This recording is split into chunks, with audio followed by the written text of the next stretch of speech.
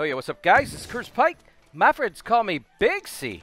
Back in action today, I'm answering a question that I got put to you. How do you respec your character? So respect it. Guys, it's very, very easy to do. What you want to do is you can only do this once before you have to start paying up for it. But what you want to do is you want to press K on the keyboard. And then you're going to see you got some options. For me, for example, I've got a whole bunch in intelligence. Unlike in real life, I'm pretty smart in this game. But again, maybe I want to go now be like a, I don't know, maybe I want to shoot my bow off or pop a musket. So I want dexterity. So I want to respec. What you got to do is just click K, then left click on respec.